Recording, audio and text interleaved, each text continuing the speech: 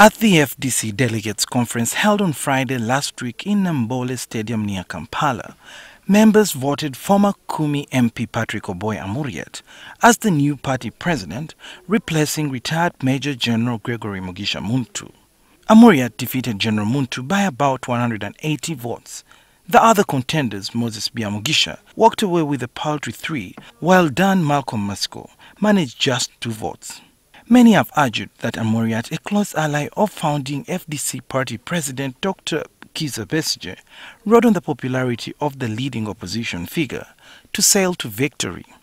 Political analyst and Makerere University lecturer of political history, Mwambutsi Ndebesa, argues that the majority of FDC members took a gamble by electing Amuriat, while others felt Amuriat's election would diversify the party. So I think it was a gamble. It may pay. It may not pay, but certainly doing the same things over and over again and expect different results would be insanity, as some people have said. According to researcher and analyst Godber Tumushabe, what FDC did was good for Uganda's democratic development. He adds, however, that if FDC is to take state power, the party will have to work harder to challenge NRM, which is not a political party in the real sense of the word, but a party fused with the state.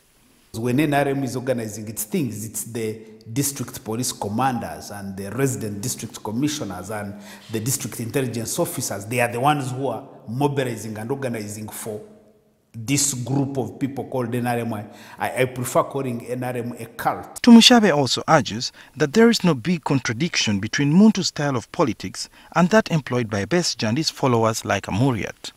I think that if you are managing a political party, the building party structures is indispensable.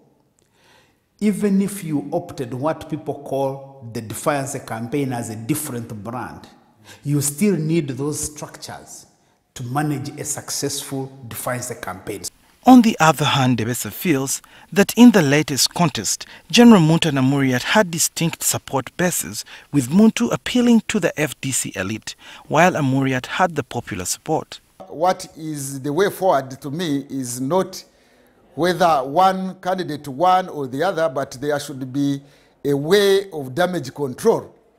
And possibly they should work out a formula where Mugisha Muntu is given a post like the chairmanship of the party, so that he remains relevant and he remains a leader of the party.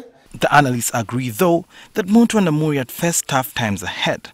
They will have to prove themselves in keeping FDC as a cohesive party in the midst of sharp differences in political approach. The two represent two tendencies in FDC: Amuriat for the extremists and Muntu for the moderates. You contested as an incumbent, you lost. Part of the reason you lost, you think that the members of this party, a majority of them don't trust you. So do you actually remain part of this organization? That's a really tough choice for him.